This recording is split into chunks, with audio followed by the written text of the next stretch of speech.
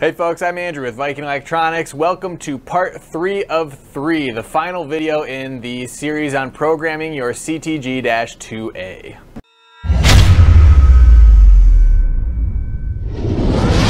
In this final video, Al is going to teach you about the time sync settings for your CTG-2A, go through setting up one or multiple different event schedules, as well as using the calendar section to automatically change schedules. Like the video if you do, and be sure to click the subscribe button to the Viking Electronics YouTube channel.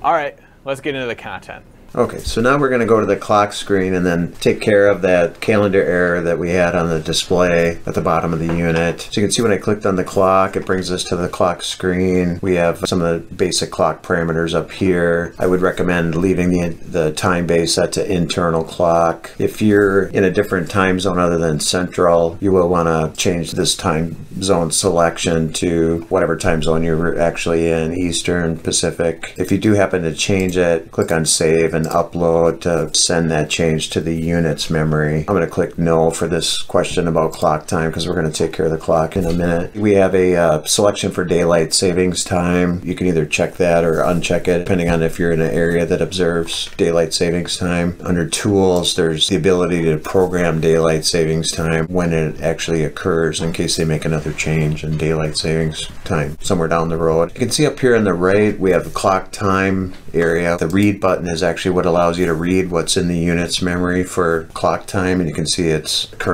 set for January 1st, 2010. There's different ways to go about setting it. You click on the PC time button, then it draws the time settings from the computer and throws the values in those fields. If I wanted to send this to the unit's memory, this date and time, I could just click the send button.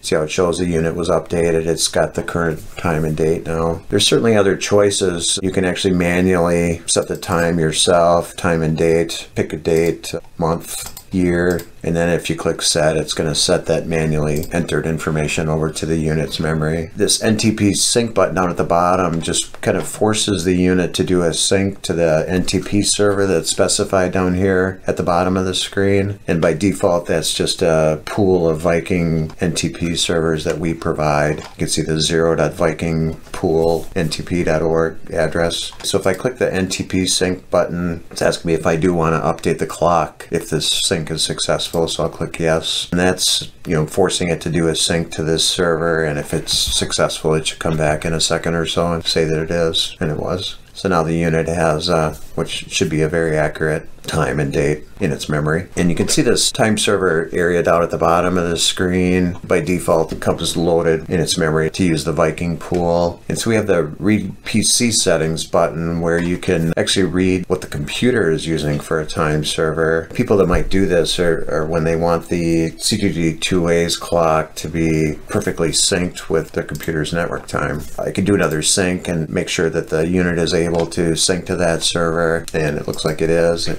updated its time based on what that server is providing for a time. If I'm going to leave this, or I wanted to use this as the server, then I also want to do a save and an upload again to make sure the unit's memory has been updated to use this computer's NTP server settings. The NTP port selection down here at the bottom just allows you to decide which port on the network the CTG-2 uses to try to reach that time server, and it defaults to port 123. That's about it for the clock screen. I'm going to close the clock screen and go back to the event screen. Now we're back at the event programming screen and we're ready to start programming our events. In this first round, we're going to show how you might program events using a single schedule. So many of the applications in real use, like when they're used at manufacturing plants and even in some of the schools, they're really only running one schedule in the CTG-2A. So we're going to build a short schedule just so you can see how the events are programmed. First thing you do is double click anywhere on this next available event line, which is number 1 in our case, and it brings up the edit event screen. The task is going to be playing a certain wave file, so in this particular case we'll play the buzzer sound. The schedule field, you can see how there's not any choices in there right now. That's because we actually have to assign names to the different schedules that we want to use. In this case, I think we'll just call it Schedule 1. And then I can either tab around or click on fields when I want to move around. This start time field is where you're setting the time that that wave file is going to play. In this case, just for an example, I'll pick 7 a.m. These start date and stop date boxes, you normally leave them unchecked if this is an event that's going to be repeating every day or for a long period, let's say. The start and stop date is intended for events that are only temporary. If you had a wave file that you only wanted to play for 1 week or 2 weeks, then you would use the start and stop dates to pick the date range that that event wave file is going to play, and then once the stop date is passed, it's not going to play that wave file anymore. So they're normally left unchecked if it's just a wave file that's going to play every day. The notes field is a spot where you can put the notes about the wave file that is playing at that particular time, this 7 a.m. event, start of the day, whatever you want to put in the note field. It's certainly optional. It's just for your own record keeping. And you can see how we have checkboxes for each day of the week. For this particular event at 7 a.m. we can pick which days of the week that that event is supposed to go off. For example, I'll just turn off Saturdays and Sundays, so it's just going to be a Monday through Friday event. Click apply and you'll see how it populated that event up on event number 1, and then it took us automatically to editing event number 2. It's actually building the rest of the event schedules fairly easy because I can just jump straight to the start time and change the start time to the next time that a wave file is supposed to play. If I wanted, I could change the wave file to play some other sound for this next event. The notes would change. I'm just going to eliminate the notes for now. How about the start? Click apply and you'll see how it populated the playing of that wave file at 8 a.m. on event number 2, and I'm editing event number 3. I'll add a couple more events in this schedule.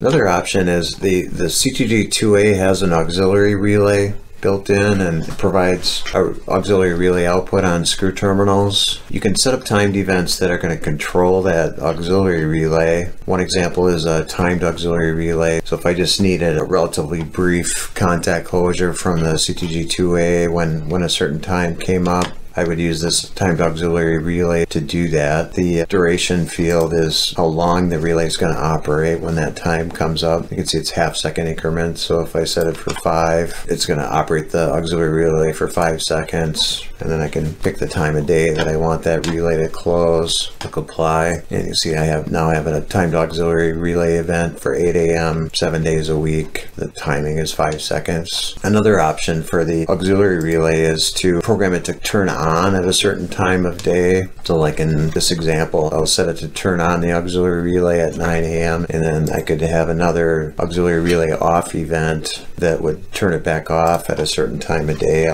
For an example, I'll use 7 p.m. So then now at 9 a.m. the relay is going to turn on and it's going to stay on all day long until 7 p.m. and then the auxiliary relay off event would turn it back off again.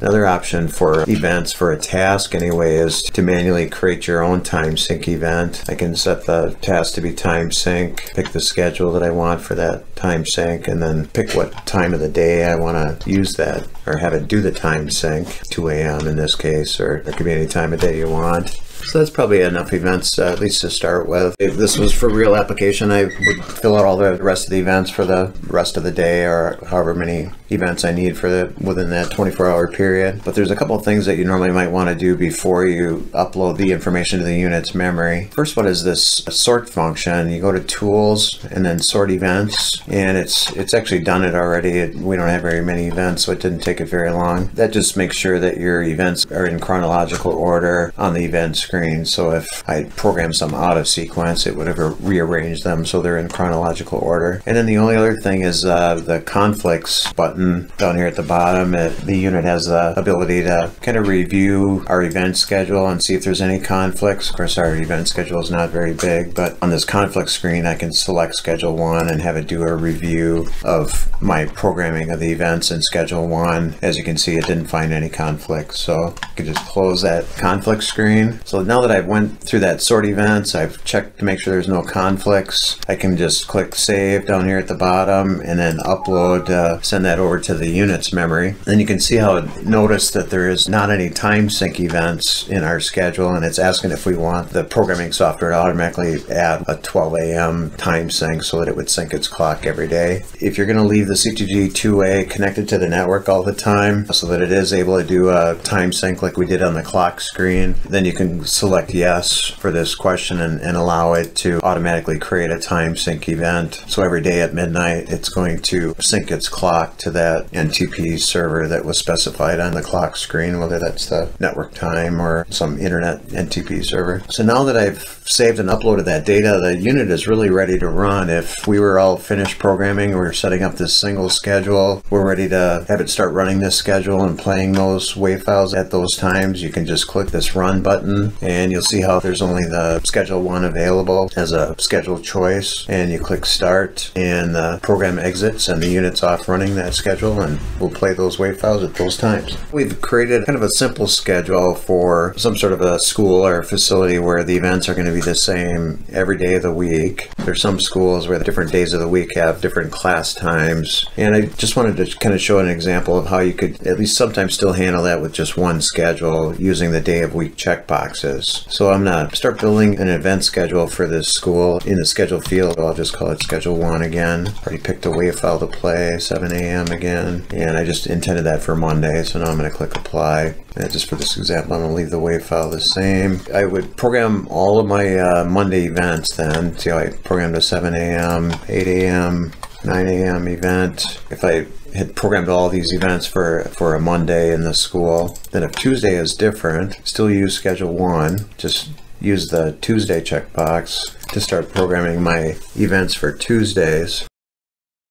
So you can see for Tuesdays then I have slightly different times, and I can kind of keep following that same concept for each day of the week, at least any days that need their own programming. So you kind of get the idea. You're programming in all the events for each day of the week independently, just having the certain day of the week checked that you want those events to play. And I could repeat this process then for Thursday and Friday, and essentially the school could have completely different timed events each day of the week and still only running one schedule. Once I was all finished building this schedule for each day of the week, then I normally would do the sort events function, which you can see how that did rearrange the events. I should still do a conflict check to review for conflicts, and there wasn't any. And then save and upload this to the unit's memory, and now we again do not have a time sync event in there. I'll answer yes to that question, which makes it add the time sync event for schedule 1. And then it's ready to run this event schedule. Select run, schedule 1, hit the start button, and it's off running that schedule.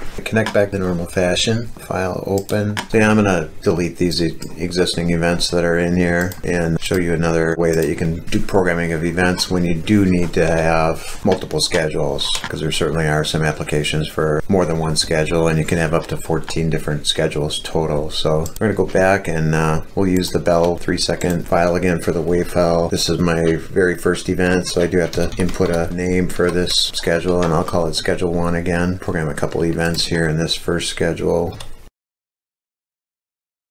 So we've got a few events anyway in the schedule 1. One good example of a second schedule would be at schools when they have, for example, a 2-hour late start. Instead of starting at 7 a.m., we'll have them starting with the first WAV file playing at 9 a.m. instead of 7 a.m. And since this is going to be my first event in schedule 2, go to the schedule field and type in the name that I want to use for the second schedule, and then I'll just use schedule 2. I can jump down to start time and put in the 9 a.m. time that I want for a late start. Actually, just to make things a little bit easier, I'm going to call this a late start schedule to make it a little more self-explanatory. Click apply. You kind of get the idea there that we've created a few events in the second schedule. At least we have enough now to show you at least what it's like to have 2 schedules in the system. As soon as you have multiple schedules like we do now, then you have access to this calendar button at the bottom. It allows you to pick which days on the calendar the unit is is going to run which schedule. You can see how I went to the calendar screen, currently all of 2019, it shows the year up here. If we ran the unit in the calendar mode, it would only run schedule 1 currently. If I know some certain days are going to be late start days at the school, I just select the late start schedule down at the bottom, and then I can selectively start turning days on the calendar screen to that color. You'll notice how if I click on them once, it turns them white, which is a disabled day where there would be no events on that day. But then if I click it a second time, then it turns it the color to run the schedule that I've selected down at the bottom. Select all the days that I want to run the late start schedule. Then when I'm finished making all of my changes on the calendar screen, I click this apply button down at the bottom. It takes it a little while to apply those changes, but now it's done that, and I can click the close button. And one thing you'll notice right away on the event programming screen is that now that I've done that, I have some of these change schedules on the event screen created automatically when I applied all those changes on the calendar screen. We're pretty much ready to save and upload, but before you do any upload, you normally would go to the tools and then sort events. It rearranged our events for us a little bit. Review each one of the schedules for conflicts. Notice how it has an option for automatically switch schedules. Really what it's doing is looking for conflicts in that calendar programming that we had done. And there wasn't any, so we can close that screen. At this point, it's ready to save and upload that data. It's offering us the option of having the programming software add time sync events automatically. If it is going to be left plugged into the network all the time, and it will be in our case, then you would click yes, and it'll upload those records to the unit, and you can see where it added the time sync events down here at the bottom. And now that we've done calendar programming, when you go to the run button, you can either select a schedule, or see how it has this automatically switch schedules option. And if we wanted to follow that calendar programming, then we want to leave it set to this automatically switch schedules and click the start button. It has options to manually pick a schedule and tell it to start, but if I tell it to run schedule 1 and start, it's only going to run schedule 1. It's not going to follow the calendar programming and automatically switch. So in this case, I want it to follow that calendar programming, and most customers would, so I'll leave it set to automatically switch schedules and then start, and it exits the program, and now it's off running that schedule and would play those WAV files on the appropriate days. We're done. Congratulations. Hey, check out the first video if you want to review connecting to the CTG-2A, or the second video in the series if you want a refresher on uploading audio files and your trigger settings. I'm Andrew with Viking Electronics. Thanks for watching.